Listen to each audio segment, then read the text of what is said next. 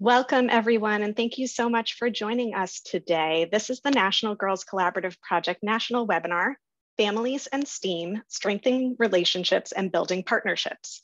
Thank you to those who, while they were joining, took a moment to answer the poll question. We have a great group in the audience today from all different types of STEM-related careers, so we're happy to see you here, also from all across the country. So thank you so much for taking time out of your day to be here and to learn with us. A few quick housekeeping items. Live transcript is turned on. If you're not seeing it on your computer, but you would like to see it, you can click the ... at the bottom of your Zoom screen and it says more, and then you can select either live transcript or view full transcript to see the transcript happening live. I am going to go ahead and end our poll, and we will go and get started in our content today. So we're going to just get started with a little bit of information about the National Girls Collaborative Project, and then we'll get into our speakers. So again, welcome to the National Girls Collaborative Project National Webinar, Families and STEAM, Strengthening Relationships and Building Partnerships.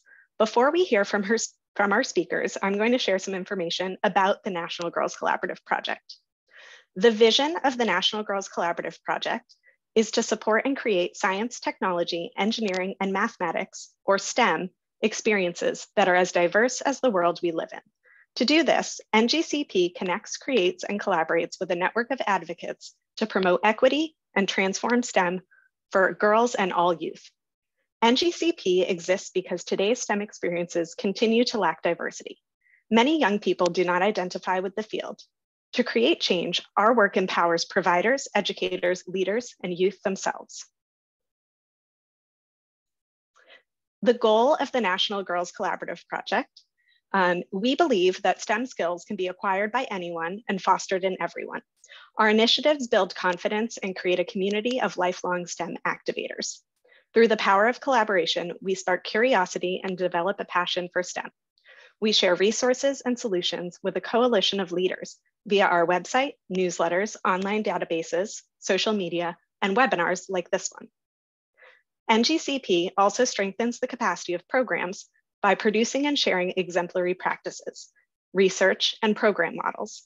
When programs are stronger and more sustainable, girls and youth are better served. We distribute these resources in accessible formats, such as train-the-trainer programs, partnerships, and online platforms. And finally, we leverage our network of girl-serving STEM programs, advocates, and youth so that together we can create the tipping point for gender equity and STEM. The National Girls Collaborative Project engages in many activities, both virtually and nationally, as well as through local collaboratives. NGCP partners with organizations to scale and deliver content such as the Leap into Science National Network in partnership with the Franklin Institute and the Million Girls Moonshot in partnership with STEM Next and the Mott After School State Networks, serving hundreds of educators via large local networks. NGCP is also working with Lyda Hill Philanthropies and has launched the If Then Collection, a digital library housing photos, videos, and other media of women in STEM fields. These media are available at no cost. NGCP manages the Connectory, the largest national database of STEM opportunities. The Connectory also provides a way for program providers to connect and collaborate with each other.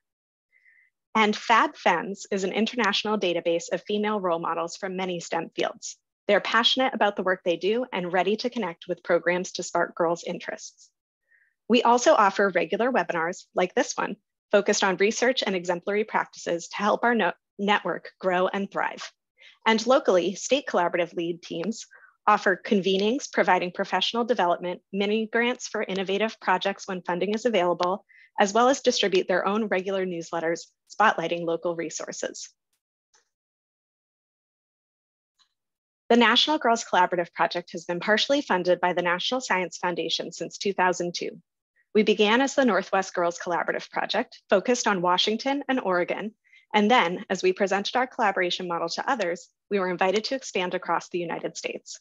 While NGCP programs and partners are in every state, we have 33 collaboratives serving 41 states facilitating collaboration between 42,500 organizations who serve 20.2 million girls and 10 million boys.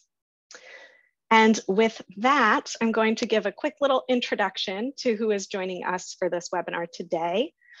This webinar was planned in collaboration with Linda Kakelis of STEM Next. She is the Family Engagement Advisor with STEM Next. And we will also hear from both the practitioner perspective and a research perspective. So Delia Meza is the Director of Family Learning and Community Partnerships at the New York Hall of Science. And Smirla Ramos Montañez is the Family STEM and Learning Researcher at Turk. And to get us started, I will turn it over to Linda, who will introduce herself and share some background information about why a focus on family engagement and partnership is so important for STEM learning. Thank you, Marissa and Kata and NGCP, so much for hosting this event. And for all of you who are joining us today, I'm thrilled to share alongside Delia and Smirla. We're here to discuss how to weave family engagement into every element of your work. We can't close the opportunity gap just by doing more STEAM programs. Really, family engagement is that secret sauce for engagement and persistence in STEAM, and also for success in school. Next slide, please. A little bit about me. Family engagement has been my lifelong passion, both personally and professionally. As a parent and now as a grandma, I've had the chance to share a love for STEAM and to access lots of research and also programs. As founder and past CEO of TechBridge Girls, I learned from families how these resources are not so equally accessible. And now as an advisor for STEM Next, I'm working to bridge research and practice in support of family engagement so that really every family has access to resources that we develop. My contact information is here, and I really want to be a thought partner to you as you go on your journey around family engagement. Please follow up and contact me if there's any way that I can help support you. Next slide. We are here to share on how to reimagine family engagement. We want to step back from putting our efforts into those one-time family events at the end of a program where caregivers come to us, where we talk and they listen, where we set up fun, engaging STEM activities, but then they go home and it's what's next. We want to really reimagine family engagement by building relationships with families, where we listen to families and design our programs with them based on what they want and need. From listening, I learned that caregivers most want to understand what their child's learning in programs and in school and how they can help support their child. And when it comes to STEAM, we want to encourage caregivers, especially mothers like this mom in the slide, who think that she can't help her daughter because she doesn't have a formal education, isn't experienced in engineering, and might lack confidence. What parents don't know about the research is that it's their encouragement that really matters most in terms of their child's activation and persistence in STEM. And this mom is already helping her daughter just by asking questions, by inviting her child to share and talk about what she's doing and learning, and also by sharing her own skills and passions around like cooking or sewing, or tinkering and repairing household objects. Next slide. There are lots of STEM programs and resources in person and online, but we really need to stop and ask who participates in our summer programs, who can find our online resources, and who are we missing? I personally love this example from TechBridge Girls that ask these kinds of questions. They have been very successful in getting girls in their after-school programs, but not so successful in supporting Somali girls. They tried to connect with Somali families at back-to-school events, but weren't successful. And they didn't give up. Instead, they looked to partner with a group, the Somali Youth and Family Club, that had deep ties with families in the community, and listened and learned about potential barriers and also solutions for working around them. In the end, through this partnership, they were successfully able to host a series of workshops with over 40 mothers over 8 months that were held at the apartment complex where the moms lived. They offered childcare. They engaged with engineering design activities that were hands-on, and they really connected with the moms' experiences rebuilding their homes in Somalia. And then they shared practical ideas and resources for the mothers to be able to do to support their daughters in STEAM. And I really encourage you to think about the families you want to reach, but maybe haven't been so successful at, and thinking about who you can partner to help do that work. Next slide. Over the last 2 years, there have been lots of re-engineering and recreating ways of doing family engagement. I've heard about families being called at home, having text messages sent home when they couldn't do in-person programs, having conversations on the porch or sidewalk or at drop-off at bus stops. Just lots of ways for really connecting, learning, and talking with parents. Some programs connected STEM in backpacks, where families had all the materials and supplies to be able to do some STEM activities at home. Some programs like Scientific Adventures for Girls here increased their participation with families by having virtual events where families were able to do STEM activities in home and meet role models. And I especially loved hearing about all the new places of engaging with families, from bringing programs to barbershops or laundromats or parks around the road with a traveling STEM van. So as we go to in-person, I hope we can really continue to reimagine these places and ways to connect with families. Next slide. One quick point about thinking about professional development. If we want to go deep in reimagining family engagement, it's really important to be able to support staff with this work. STEM Next offers Community of Practice series. We hope that you'll check with us to see if you could participate in an upcoming one, to really be able to deeply engage in the research and look for practical ways to be able to go deeper with family engagement by listening to families. I encourage you to make family engagement a regular part of reflection with all your staff in every single program element that you do. Next slide. I'll leave you with a set of resources, lots of different wonderful ways to be able to listen to families, to see how other programs around the country are really bringing family engagement to new communities in new ways. And then just a shout out to a really cool video that features Delia tinkering with families. It's really cool. And then STEM Next has a really cool planning tool book and a workbook to help you be able to develop goals and practices for taking a vision and making it actionable. And now I'm really pleased to pass the baton to Delia, who will talk about all the exciting work that she's doing. So take it away, Delia. Great. Well, thank you very much, Linda. I really appreciate all of your information. Hello to everyone. My name is Delia Meza, and I'm the Director of Family Learning and Community Partnerships at the New York Hall of Science. I actually manage a portfolio of programs for early learners, including science classes for neurodiverse students, as well as managing a team that is responsible for incorporating family and community engagement across our entire institution. So if we can go on to the next slide. Great.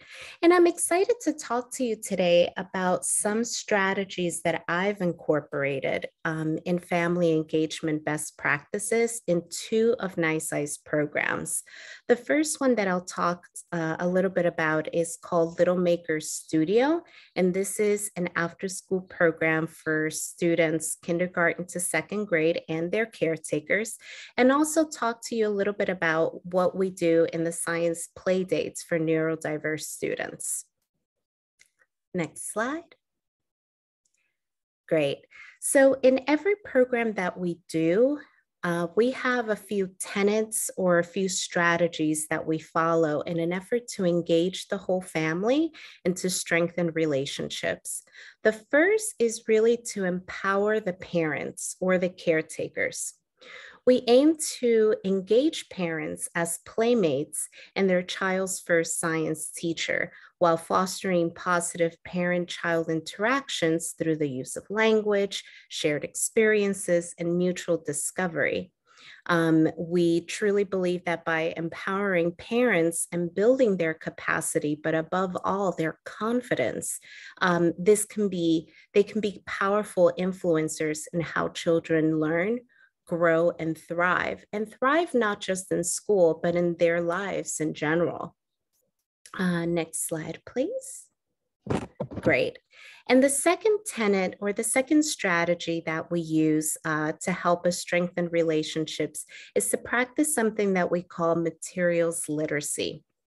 So we do this by encouraging families to use familiar everyday objects in new and unexpected ways, and also to tinker with those materials or to play around or mess around with those materials. This focuses attention on the potential uses of materials and their properties in a shared experience. We really aim to scaffold materials exposure to help children and caregivers discover their properties and build confidence to combine everyday materials in innovative ways. One particular example that I have to share with you is the little weird teddy bear that's at the top of your screen right there.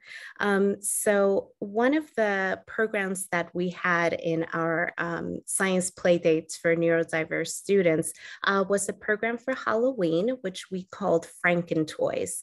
This is a program where we used old toys that we repurposed and that children were able to put together brand new toys out of recycled toys, and they could take them home with them. Well, I really wanted to share this example because it also gives us an opportunity to recognize that through materials literacy and tinkering with materials, the children are able to build narrative around what it is that they're making. So in this case, the family decided to use a tiny little teddy bear that was actually missing an eye. So that's one of the reasons why it was there to tinker and to mess around with. Well, the entire family used materials that were available for making, and they gave it a brand new head. But what was really special is why the child put 3 different eyeballs on their Franken toy. And that is because the child said, in the event that it loses one, it still has 2 and it wouldn't be thrown away. So through materials literacy, it's really incredible the narratives that we get children to talk about and problem solve the situations that they encounter. So we can go on to the next slide. So multi-generational learning is really at the heart of everything that we do and all of the family engagement programs and activities that we do at NISI. Because we try to bring experiences where children and caretakers engage in STEM learning together. And I think that that's the key term to remember, the fact that they're doing this together. And we also try to create an environment where children and caregivers build connections and really strengthen bonds between each other and their communities through a shared experience. We do it through strategies such as, for example, giving parents their own tools to tinker with and mess around with. And also, more importantly, we do it by developing culturally relevant experiences that are significant and relatable to both caretaker and child. And we can go on to the next slide. One example of a culturally relevant experience that I have facilitated at NISI includes 2 workshops where we highlighted none other than the tortilla maker as a STEM tool. Now, just for a little bit of context, many years ago, including when my grandmother was very young. So we're talking about a very long time ago. But tortillas were actually made mainly by women. They were made by hand. And women would usually need to make 20 to 30 tortillas by hand just to feed an entire family. But thanks to engineering, the tortilla maker was invented as a new form of technology to solve the problem of making so many tortillas by hand. Now, all you really have to do is just take a little ball of corn dough, put it between 2 flat surfaces, and push a handle to flatten the tortilla.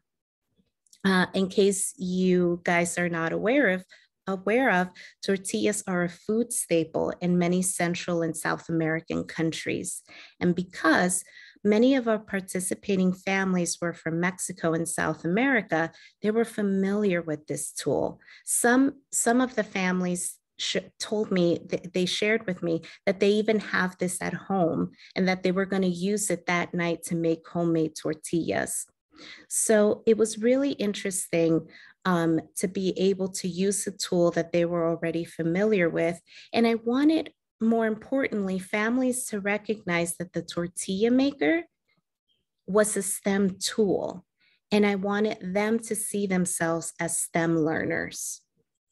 Another important thing to note in this particular workshop is that all the caretakers primarily spoke Spanish, and therefore, in an effort to respect and honor the diversity of the group, we decided to facilitate this program in their language. Whoopsies. One more to the left. There we go.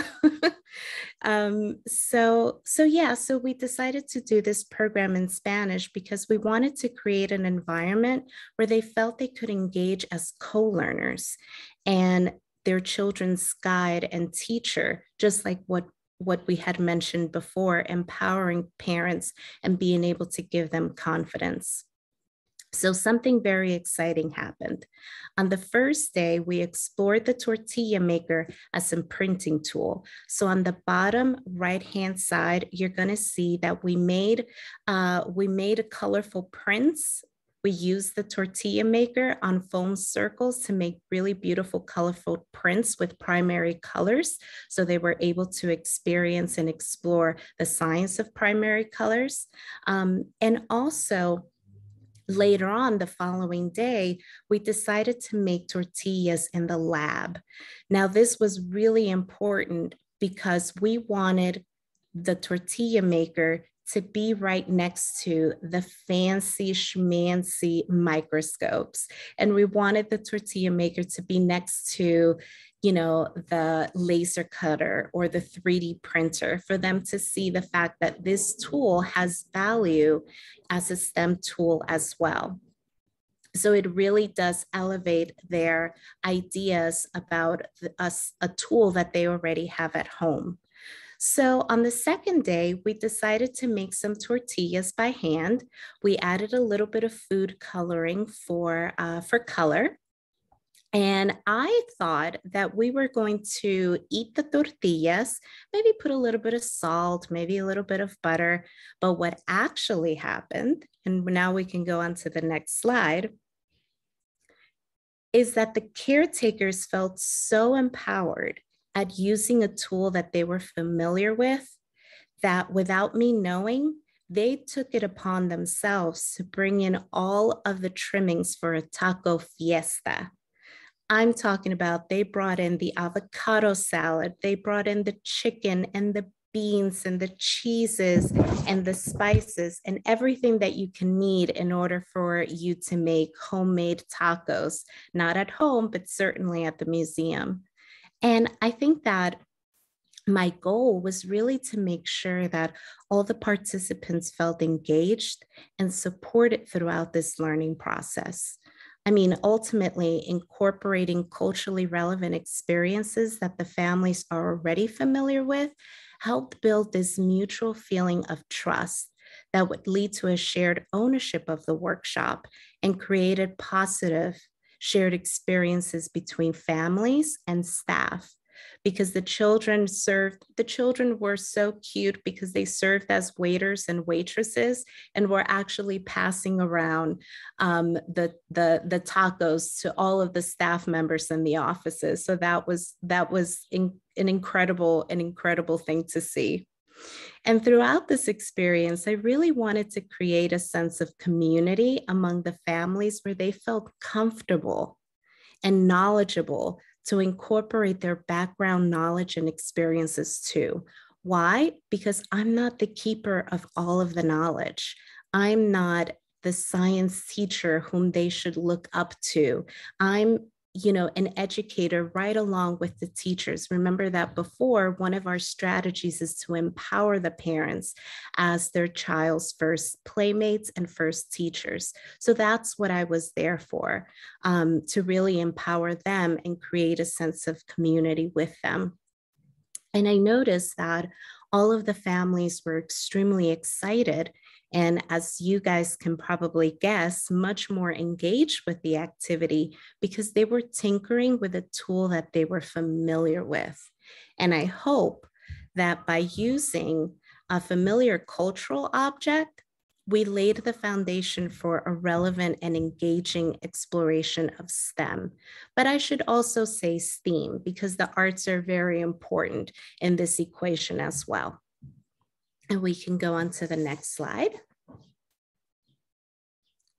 And here is my contact information, which I truly do hope that I hear from some of you in this webinar this afternoon or this morning, even if it's just to say hello or for me to share with you the colorful tortillas recipe. I'd be more than happy to be a platform for you to share some of the ideas that you have for incorporating more culturally relevant experiences in your programs. Thank you, and I'll pass it over to our next presenter, Smirla. Thank you, Delia. It's so wonderful to be here. Thank you so much for your presentation. It was lovely to see all the pictures of families really engaging in fun activities together.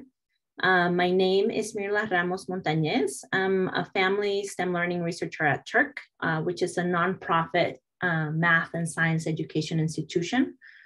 During the last 7 or 8 years, I've been interested in working with families, especially Latinx families around the Portland metro area, and supporting their engagement with STEM.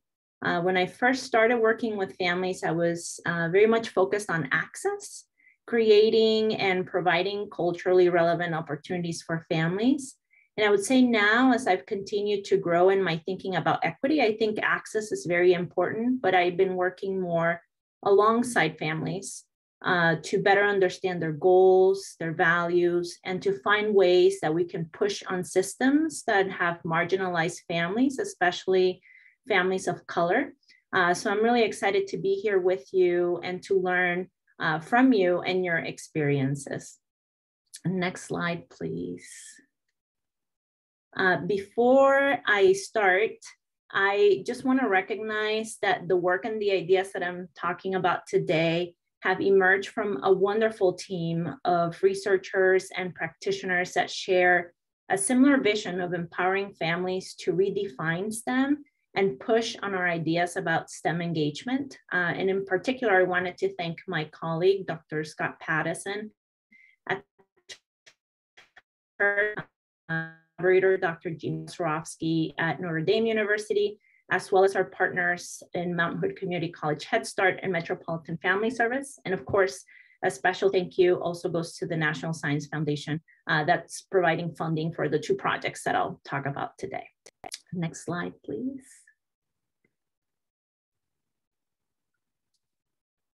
Thank you.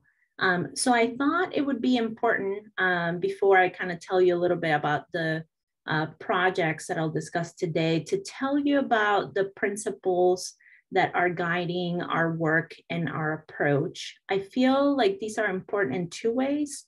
One, because it lays the foundation to for you to maybe understand how we make decisions in terms of the methods that we use or the approaches that we use to create activities for families.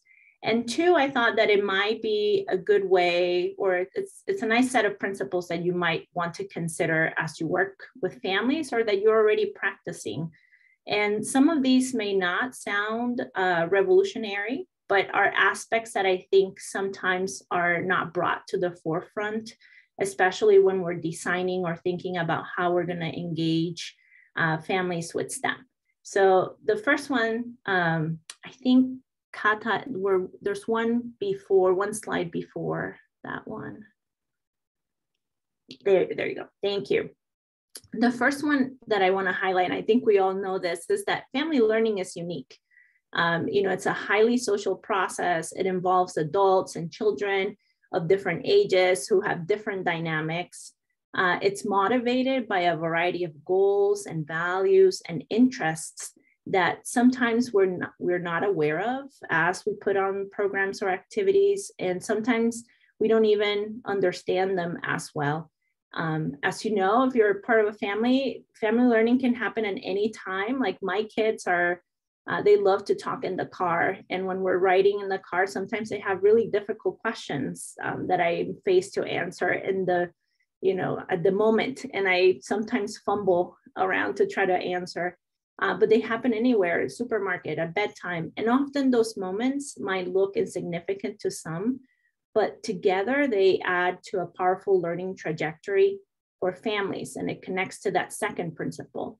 And that is that family-based experiences outside of school are so important. And they're the primary learning context for young children. And often what happens is that we tend to look at those experiences are irrelevant or of little importance, especially when compared to things and activities that happen in a school setting, in a formal setting. Next slide, please. Principles 3 and 4 are related, and that is that, you know, we know this from working with families, and it's been well documented in the literature that families already engage in STEM in very rich ways at home and in other informal learning contexts. And so they have rich knowledge and experiences that they're bringing. And our approach should not be to figure out how we get families to engage with STEM necessarily, but really understand how families are already engaging with STEM at home and how we can leverage all that knowledge and rich assets that they have to provide a great experience for them. And I think finally, and other folks have said it too, I think the more and more time I spend working with families, sometimes I wonder what I'm bringing to the table, because I feel like I learn so much more from them than they might learn from me or from our group. And so I think it's really important that we shift or change our vision to be one that really puts us all at an equal playing field.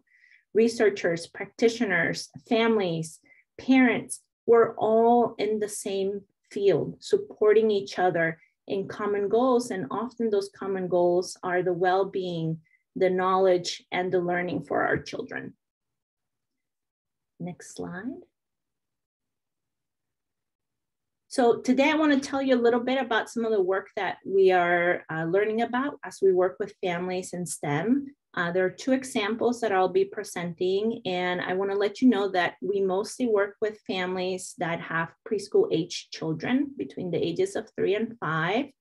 And those families are part of preschool programs across here in the metro area. And we're looking at the way that families' interest and engagement with engineering design process gets sparked. Our goals are to explore the ways that families engage already with engineering at home and describe what engineering with young children looks like, which we know can be very different from what happens in a formal classroom. And we're really interested in trying to understand how interest is sparked and can be sustained across time. Next slide, please. So the 2 projects that I will tell you a little bit about have one thing in common. Well, they have many things, but this is one of the main things. And that is that we are using a series of home-based engineering design activities that we have developed, tested, and iterated with families. So you can see some of the examples of those activities there in that slide. All activities are bilingual, Spanish and English, and they use a song, a book, a storyboard to support family engagement and the development of a narrative that really supports families engaging with a design challenge. So I'll give you one example. On the very first picture on the left-hand side, you see the little, oh, sorry, the light in the room went out. One second.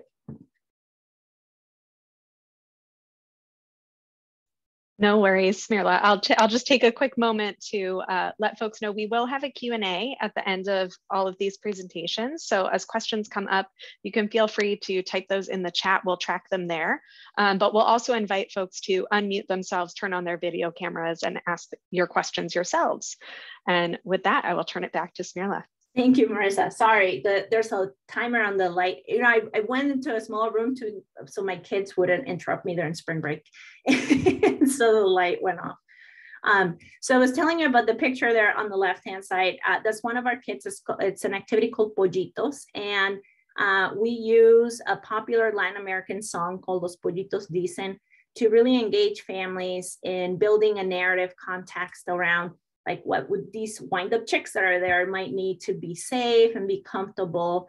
And so families sing the song, they read a book, they look at a storyboard, they make up their own story, and they really talk about the needs that the chicks have. Well, they might need a tall tower to sleep on so that they're protected, or they might need food, or they might need shelter. And they use the blocks and other materials to really work through the activity. And of course, like the wind-up chicks are very popular. Kids test it out. They put them everywhere in the house, and they just sort of become part of their regular playing routine. Next slide, please. Thank you. And so the first project I want to tell you a little bit about is called Reach ECE. It's a project where we worked with 16 families to understand what aspects of those activities that I showed you in the previous slide work to support engagement and interest for families. We tested the 3 activities that I showed you across 3 rounds of iterations. And so families received a kit and they were asked to videotape themselves when they first played with the activity. Because of COVID, I'm sure you know there are many different challenges, and we spent some time thinking about how we could best do this without adding burden to families. So we created some Zoom links, and every family had a different Zoom meeting link that they could join from their phone at any time whenever they were ready to play with the activities. And once they joined that Zoom link, the meeting would automatically record. Families would play there however long they wanted to and however they wanted to. When they were done, they just stopped or exited the meeting. That video automatically uploaded to our cloud, and we got a notification that the video was ready to view. And so in addition to that video, we also had in-depth conversations with families about their experiences, where they told us what worked, what didn't work, what they liked or they didn't like. And then we would quickly make those changes to the activities and then give out a new activity for families to try. So I think that relationship with families, we were testing this together, we didn't know what would work, was really important. And we learned a lot about how we can set up these kinds of home-based activities, the types of design challenges that we might provide, the types of materials that might be in there, which I think is really relevant, especially during COVID, where we turned into a lot of home-based activities and kits. Everybody was trying to produce them really quickly and send them out. So spending the time and really thinking about what goes in those kits is very important. And then the next example is in the next slide. We also use those activities in a program called Head Start in Engineering. And in this project, we use the activities, but we also provide a multi-component program that's designed to engage families again with the engineering design process and really explore how families engage with engineering in their everyday lives. And so through the program, families receive the activities, then they're encouraged to share their experience by sending pictures and reflections of their experiences. And then we upload those onto a private program website that all participants have access to, so they can join, they can look at the website and see what other families are doing. And then we host monthly parent meetings or community meetings where parents come in and we talk about what they did, what challenges they encounter. We talk about what engineering is, what kind of everyday problem solving they're doing. And then families also have conversations with a family liaison. So every family, they participate, it's a year-long program. They participate with us and one of us works as a family liaison. So we're in charge of holding that family's hands throughout the program, making sure they feel supported, and if they need help, that they can have that help that they need and support. And then we have those in-depth conversations about what's working. And I feel like in this model, it's been really helpful to understand and learn about what family goals are, what values they have, and how programs like this may align or not with those goals and values, and thinking about how a program could spark various interest pathways. And so for many of the families that are participating in the program, spending time together is a very important value or goal that they have. And so it's not necessarily, at the beginning, it's not necessarily about the engineering. It's more about having the opportunity to spend time together. And then through there, they're seeing these activities are helping them do that and fostering really nice interactions and rich conversations. And so that might spark an interest on engineering or something else.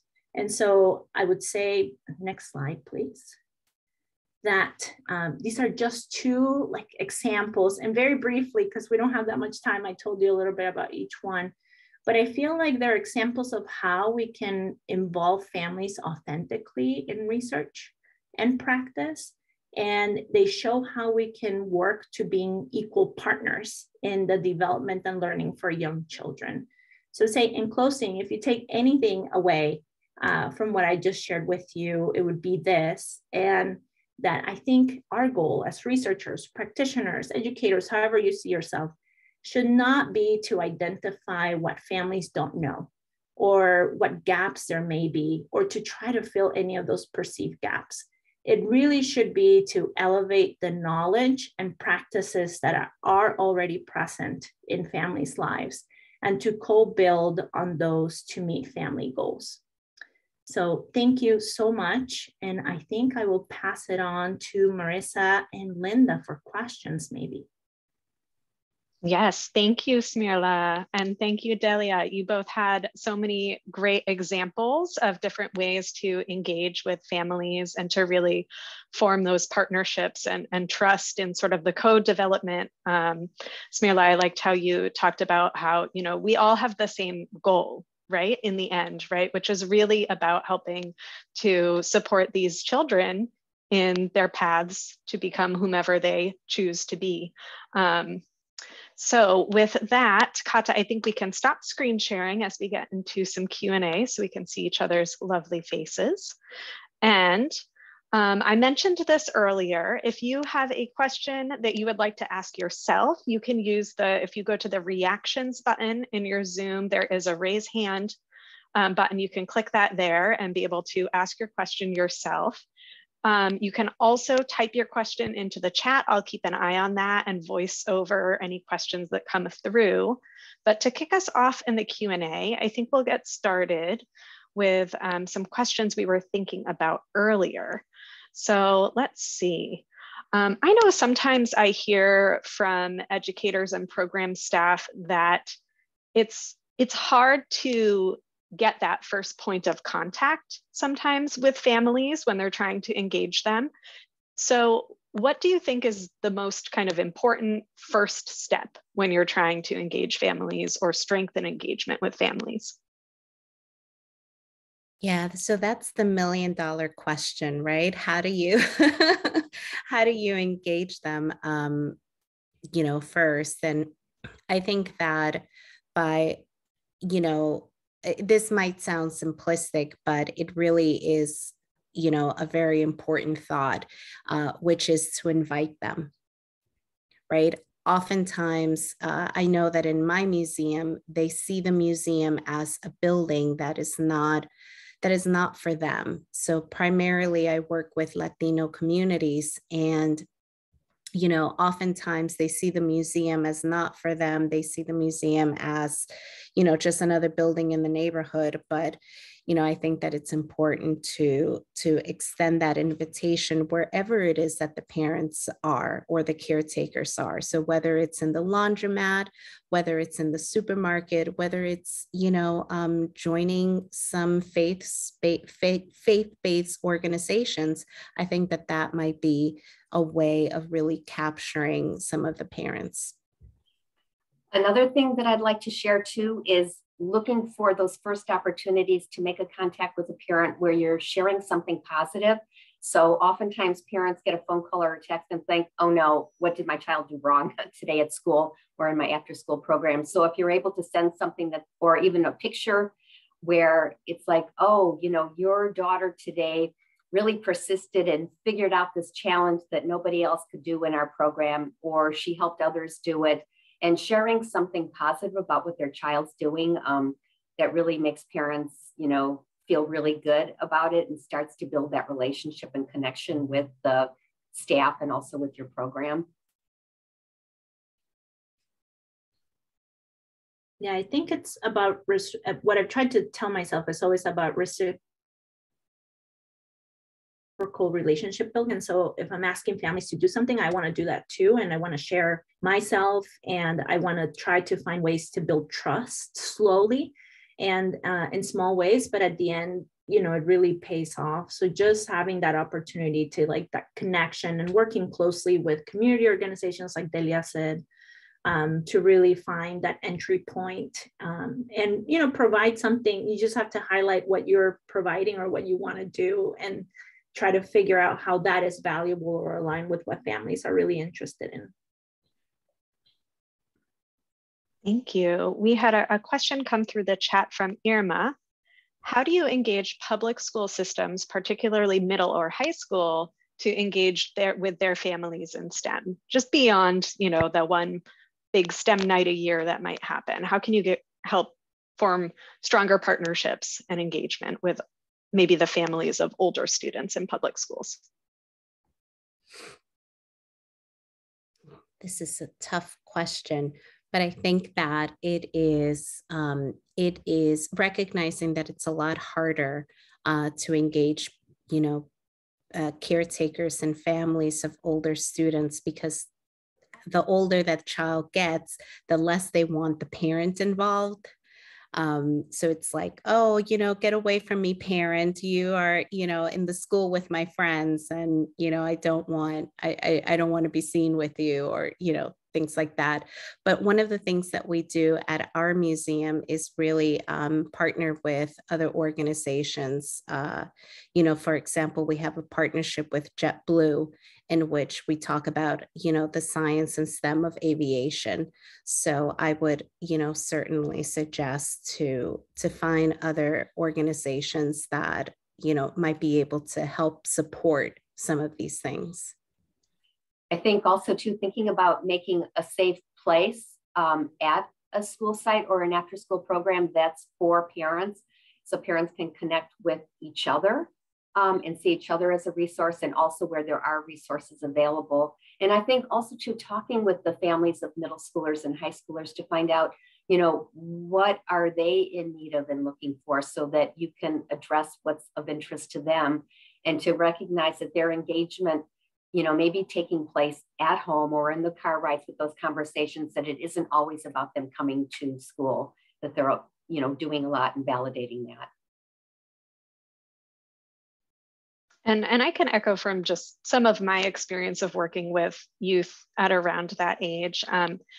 You know, taking the time to figure out what are their interests and hobbies, and then finding sort of like the STEM moments that relate to those interests and hobbies. If they're really into video games, for example, there's tons and tons that you can talk about related to STEM, and encourage them to maybe try out some coding of their own, or try out some graphic design or things like that related to hobbies that they might have, even, you know, sports or art or all kinds of things. As we know, and as was shared with us throughout the presentations today, right? STEM is in our everyday lives all around us all the time.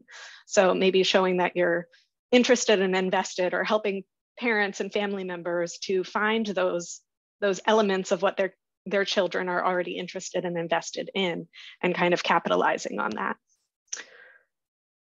All right, let's see if any other questions came through the chat here. I'm also looking for hands raised. If you would like to raise your hand, feel free and use that. So another question we have is, what misconceptions have families perhaps had when it comes to STEM learning, and how have you helped them to address those misconceptions?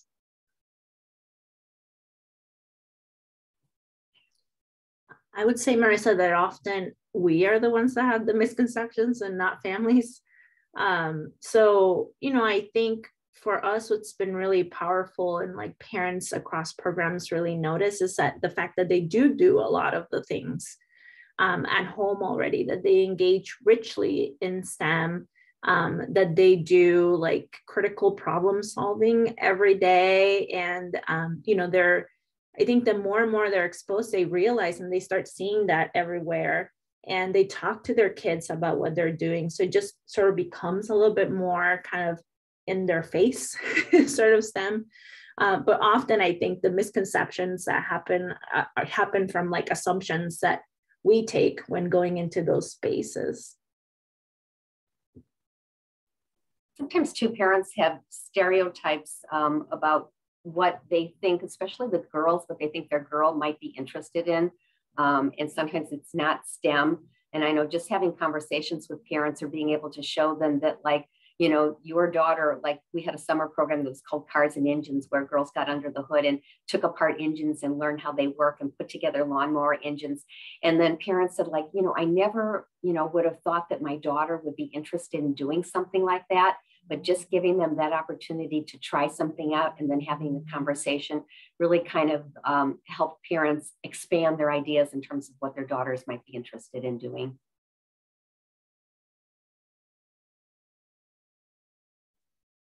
Thank you so much. And I see we have Martina is raising her hand. Go ahead, Martina. You can unmute and ask your question. Hello, hi everyone. Thank you for this webinar. Can you hear me? Yeah, so I had a question. I'm coming from like a slightly different perspective. I'm a scientist, but also right now I work in science journalism, and I'm interested in getting young people interested in science through using journalism, especially like younger audience who are historically underrepresented, including girls as well. So my question is like, how would you say that like learning all the different ways that you engage different families and communities, how could I like do that from a journalism perspective, especially when sometimes in news and journalism, a lot of people don't trust journalists, but then also don't trust science. So it's like a double distrust.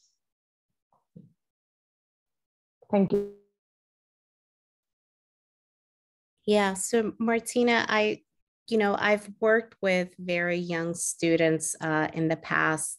You're right, that's a really great question, and with neurodiverse students. But one of the things that we've certainly have tried, well, we've tried two things. One is definitely to try and bring that literacy component to any activity that we do. So that literacy component could be, a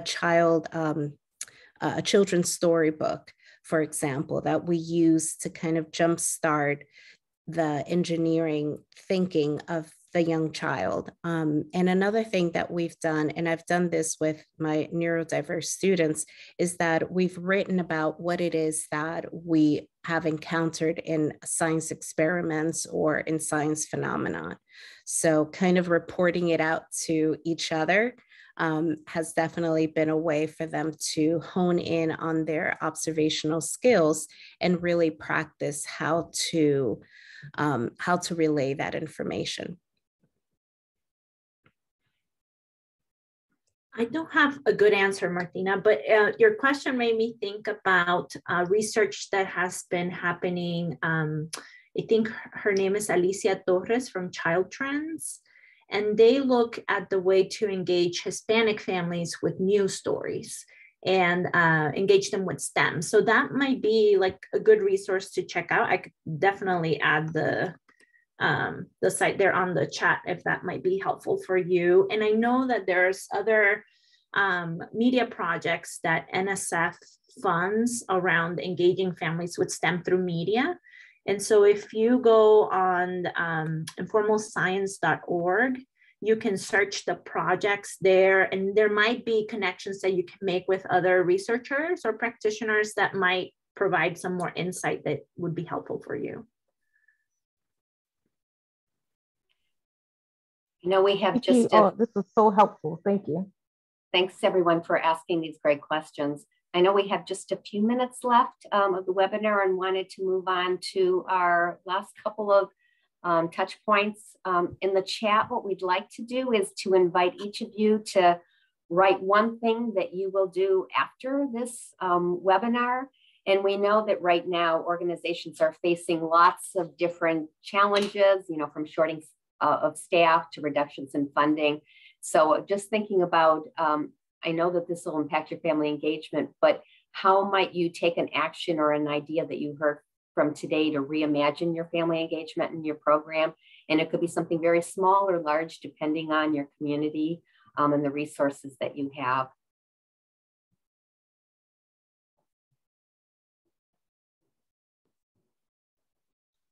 Linda, I'm just going to voice over some of the things I see coming through the chat here.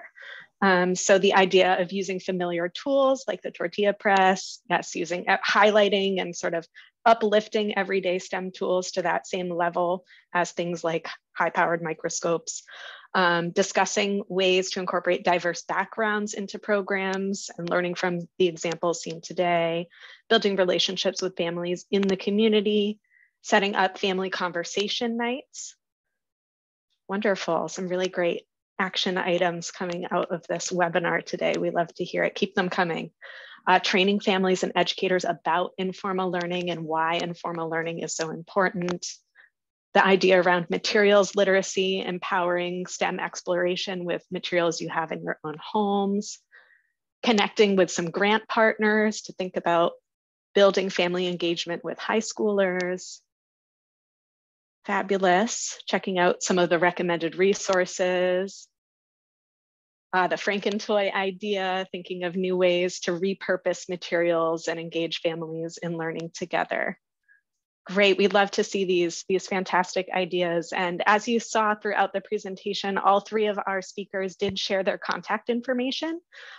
So you can feel free to reach out to them individually if you would like to learn more or want to, you know, talk through some ideas you're having. And the slide deck will be shared with you after the webinar as well. We can go to the next slide. And as we close out our time together today, NGCP just wanted to let you know of two upcoming webinars. We have a webinar on April 20th, hosted in collaboration with the Million Girl Moonshot, called The M in STEM, Math in Everyday Life. The webinar will focus on ways that math is prevalent and relevant in everyday life, including in after-school spaces. And we'll learn about ways to recognize and embrace authentic math moments and activities to engage after-school youth in math. And on May 3rd, we will host an event with Girls Steam Ahead with NASA. This is their Girls Steam Ahead with NASA free resources webinar. During the webinar, presenters will provide a brief overview of the program and its myriad of free astronomy resources, including a range of computer and paper-based activities, print products, and a program cookbook for facilitators. And last but not least, we always would love for you to fill out a post-webinar survey. These surveys are so important in helping us to improve our webinar processes and topics and to make sure that we're bringing you content and information and speakers that are relevant and important and helpful to all of you. So I think Katja is going to pop the link to the survey there in the chat. If you can take a few moments today to complete that for us, we would greatly appreciate it. And with that, we are coming to the end of our time. Thank you to Linda, Delia, and Smirla for your time and expertise and conversations today. I know I have learned a lot, and thank you to our audience members for your great interaction and questions throughout the course of the webinar. We hope to see you at another NGCP event soon.